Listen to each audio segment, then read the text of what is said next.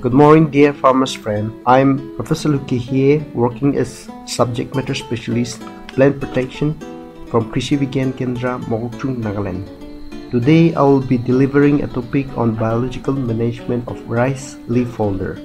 Rice leaf folder is a sporadic pest. The adult mode of rice leaf folder is golden or yellowish brown in color.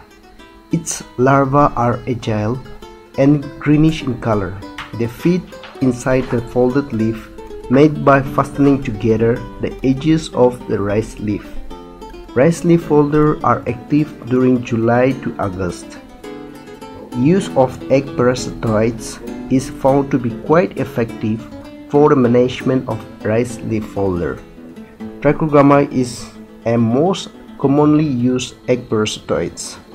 It is readily made available in the form of trichocards.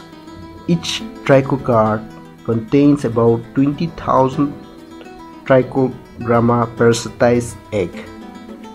Start releasing trichogramma in a field as soon as the adult moths are observed. Release about 75,000 population of trichogramma per hectare and repeat the release for 4 to 6 times at an interval of 7 days.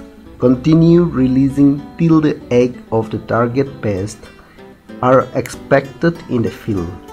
Dear farmers friend, use of trichogramma can bring down the spray of expensive insecticides, and thereby it can avoid the ill effect of pesticide use.